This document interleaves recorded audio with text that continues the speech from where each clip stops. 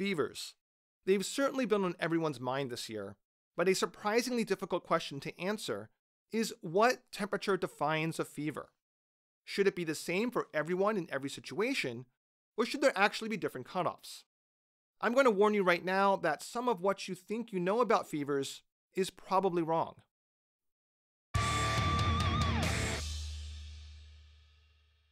Before we get to fevers, though, let's first start by talking about normal body temperature and the myth of 98.6. That's right, the myth. But like all myths, this one started somewhere. In this case, that was with mid-19th century German physician Karl Reinhold August Wunderlich. Wunderlich was the first physician to seriously study human body temperature, and he is generally credited as the first to promote the idea that fevers were a symptom of disease and should not be framed as the disease itself. Relevant for this video, he also recorded 1 million axillary temperature readings from 25,000 individuals as part of a massive study spanning many years. Based on those readings, he identified 37.0 Celsius or 98.6 Fahrenheit as the mean temperature in adults. This is the origin of the widespread belief, at least in America, that 98.6 is normal body temperature. But right off the bat, we can identify 4 big problems with this myth. First, Wunderlich never said that 98.6 was the single normal temperature, just that it was the mean or the average around which people's temperatures were normally distributed. Second, these were measurements taken in his patients who were in variable health. Life expectancy in Europe during the time when Wunderlich was recording these temperatures was about 40 years. How many of his study subjects were walking around with occult cancers, periodontal infections, or indolent tuberculosis? All diseases which increase body temperature. Third, we now know, and presumably Wunderlich knew this as well, that axillary temperatures, that is, temperatures measured by holding a thermometer in someone's armpit with their arm at their sides, his preferred method, are lower than oral, rectal, and true core body temperatures. And last, how were his foot-long mercury thermometers being recalibrated? Contemporary mercury thermometers, which have been largely phased out due to concerns about toxicity, are still considered to be extremely accurate, but manufacturing standards were not the same 150 years ago. We actually have some idea as to how accurate his thermometers were because one physician tracked down an original Wunderlich mercury thermometer at Philadelphia's Mutter Museum of Antique Medical Equipment and Medical Curiosities. With the museum's blessing, he tested the thermometer against modern versions and discovered that it registered about 1.5 to 2 degrees Celsius warmer than it should. Wunderlich presumably used more than one thermometer for his million temperature readings, so we shouldn't make a generalized statement about the amount or even the direction of his inaccuracies, just that substantial inaccuracies were present. There have been contemporary attempts to redetermine normal body temperature.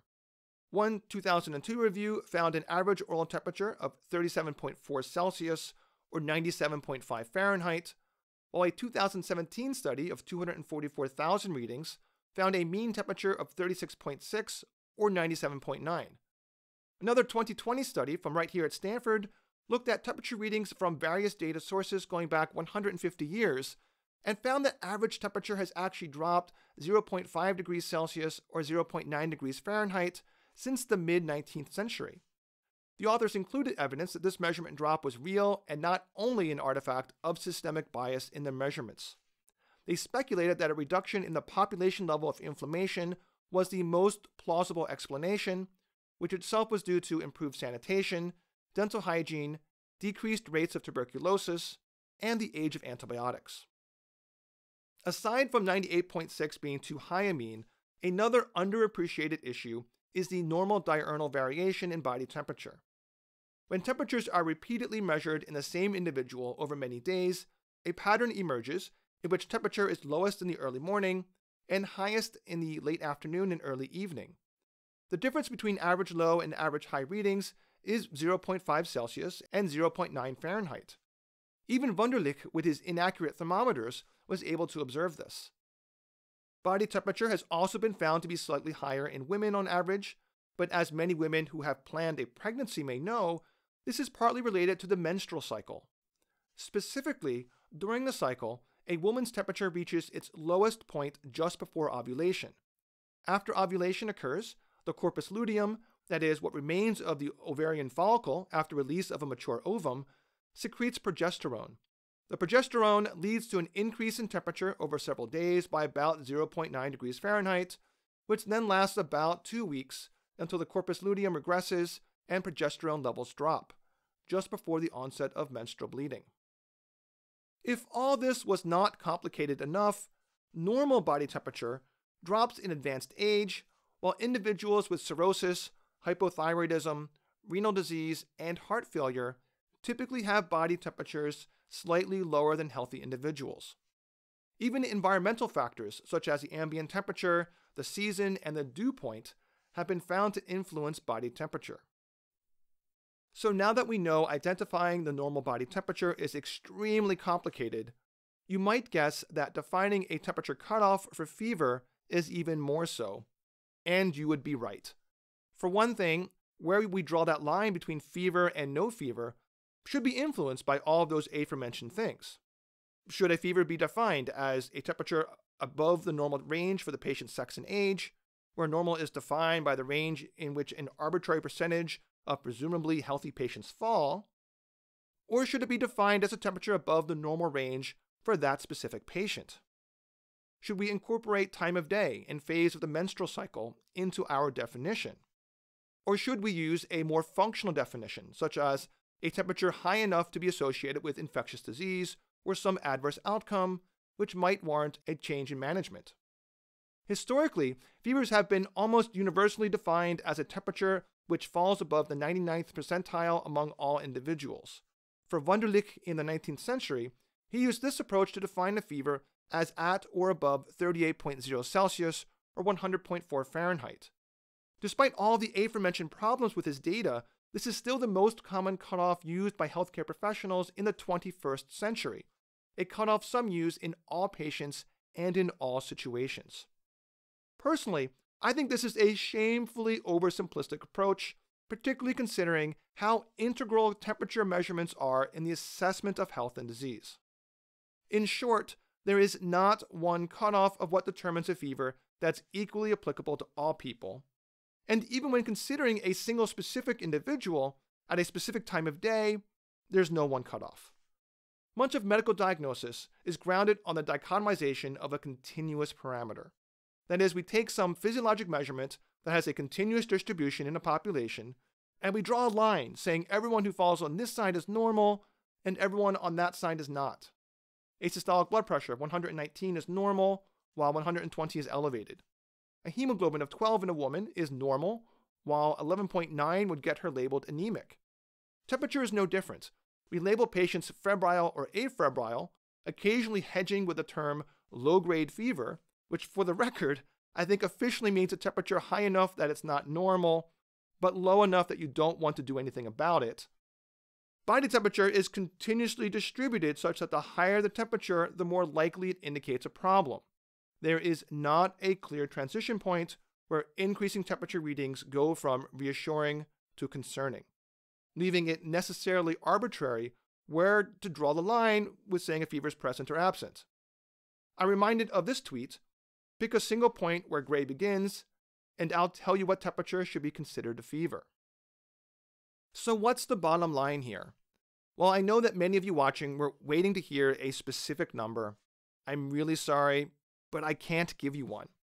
There just is not one single normal body temperature, but rather a range, and that range varies at different times of the day, between different individuals, and for menstruating women, it varies at different points during the menstrual cycle. And because of this, the temperature cutoff for diagnosing a fever should also probably vary at different times of the day, between different individuals, and at different points during the menstrual cycle. And wherever one decides to make that cutoff, what's considered to be a fever versus not a fever, even if it is perfectly individualized, it will still be arbitrary. I know that may be frustrating to hear. It frustrates me as a physician. If this is all news to you, don't feel bad.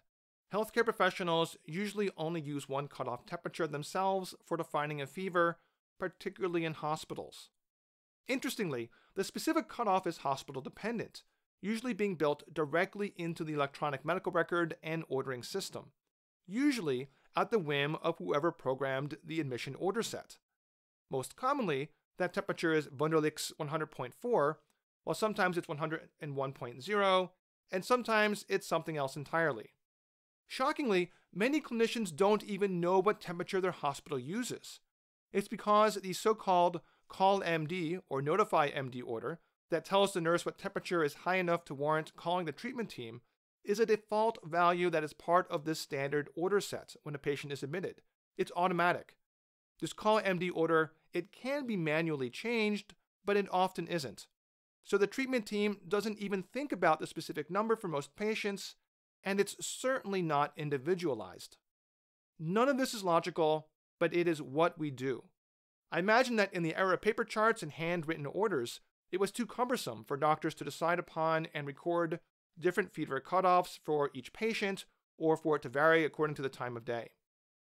But surely, in the era of electronic medical records, at least some of this could be done automatically, where a nursing assistant records the temperature on the computer, and the EMR compares that value to the normal range at that time of day for that age of patient, maybe even compares the value to that particular patient's typical normal range, and then automatically alerts if the temperature crosses an individualized fever threshold. There is no technical roadblock to doing this. It's all just a matter of education and a culture shift. And for something as fundamental to bedside clinical assessment as body temperature, particularly during a pandemic, you'd think that we would do this. In the meantime, if you're a clinician, what can you do? The first thing I'd say is for inpatient clinicians to double-check the admission orders to make sure the Notify Doctor order lists a temperature appropriate for that specific patient. And for any clinician, inpatient or outpatient, before responding to a single temperature reading, whether that response is more tests and antibiotics for a high temperature or reassurance for a low one, first look back at that patient's historical temperatures to see how the current one compares. And if you are a patient to whom a thermometer reading of 100.2 is concerning, yet your clinician tells you, don't worry about it, it's not a true fever, politely point out that not all patients have the same baseline blood pressure or heart rate, so why would we assume they all have the same baseline temperature? And remind them that while Karl Reinhold August Wunderlich was a smart and dedicated physician who made significant historical contributions to medicine, his thermometers were terrible. I hope you found this deep dive into normal body temperature and the definition of fever to be interesting. If so, you may like this video here where I debunk the frequently taught but incorrect belief that normal resting heart rate is 60 to 100. And thanks for watching.